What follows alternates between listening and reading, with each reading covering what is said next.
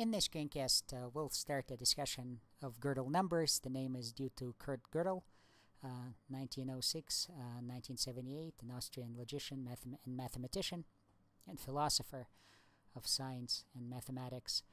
And we'll start with the notion of a pairing function.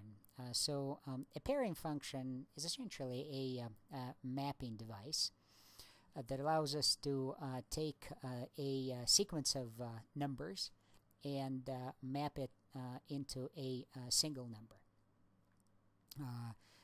sequence of two, right? So a tuple of numbers, if you will. So here, let me spell it out. A pairing function is a function that maps pairs of natural numbers into single natural numbers.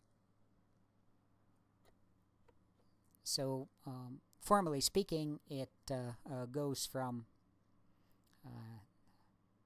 the Cartesian product of n with itself into n.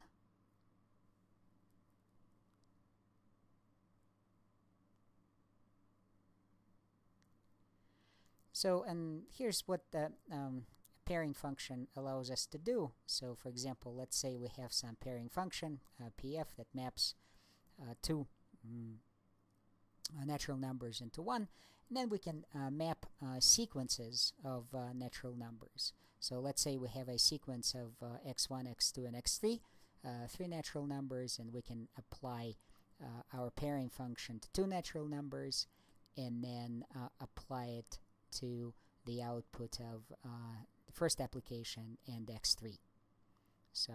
So thus the sequence of three numbers is mapped into one. So formally speaking, this is a formal definition of a pairing function of x and y given in the third chapter of Computability, Complexity, and Languages by Davies, Waker, and Segal.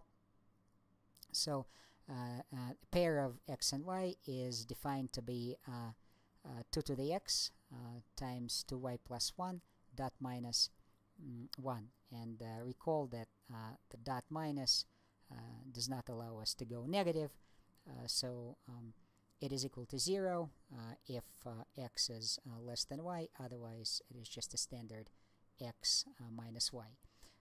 But 2 to the x times 2y plus 1 is guaranteed to be at least 1, because x and y, the smallest, since they're natural numbers, they can be 0. So alright, so x, the pair of x and y plus 1 is equal to 2 to the x 2y plus 1. We just rewrote the above equation by adding 1 to both sides.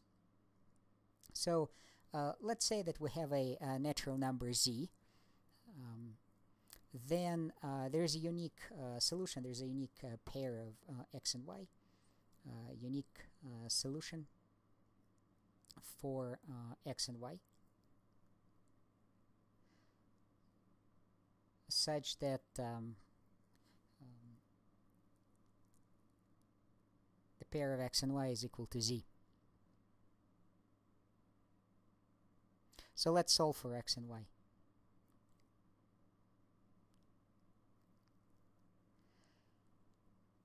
So the pair of x and y is equal to z. So by definition, the pair of x and y equals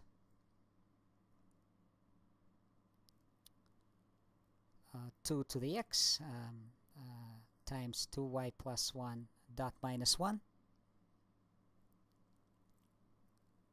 And this is all equal to z. So the pair of x and y plus 1 equals 2 to the x times 2y plus 1. And x is defined to be the maximum natural number, such that 2 to the d, right, or 2 to the x, we could say, right, where d is the value of x, divides z plus 1.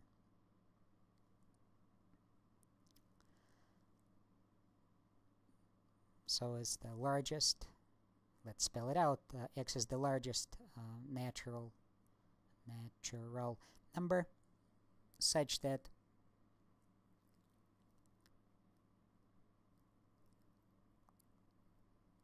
x divides 2 to the x rather divides z plus 1.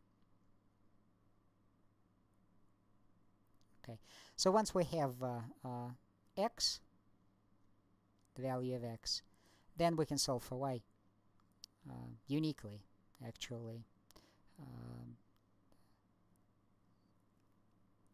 So 2y plus 1 is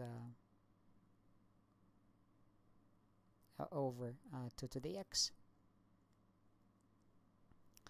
2y plus 1 equals z plus 1 over 2 to the x. So hence y is equal to z plus 1 over 2 to the x minus 1 divided by 2.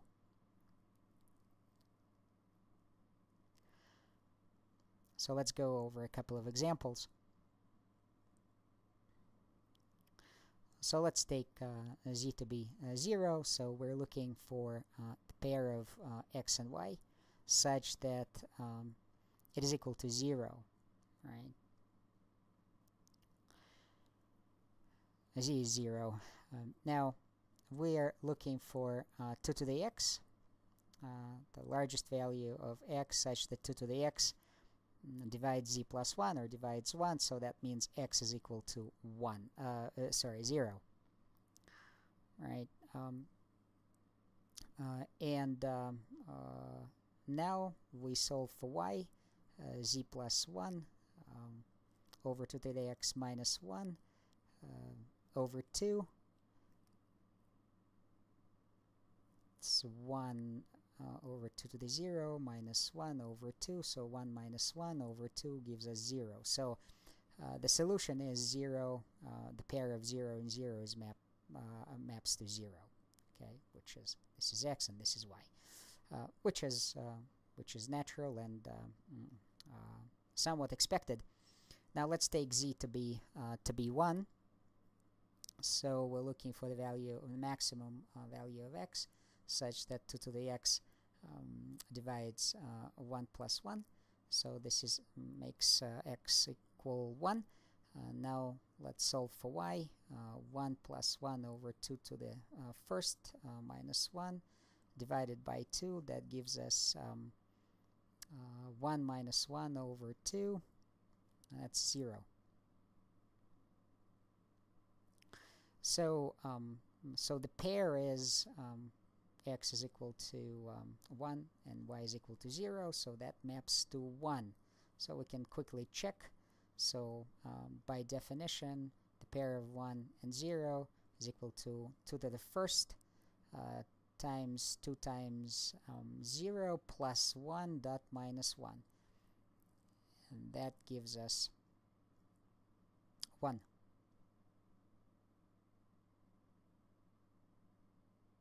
Okay, which is z. And then finally, let's take a more complicated example. Well, somewhat more complicated example.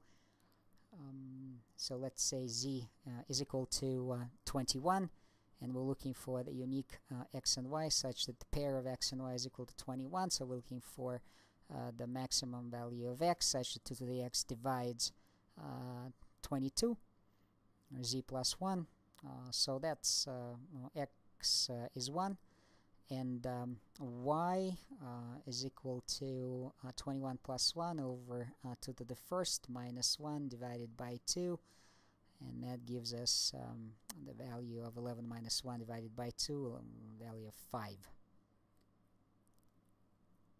Okay, so let's check the pair of 1 and 5. X is 1, y is 5. By definition is 2 to the first 2 to the first times 2 times 5 plus 1 dot minus 1. That gives us 2 times 11 dot minus 1, so 22 minus dot minus 1, so that gives us 21. Okay, we'll continue with this.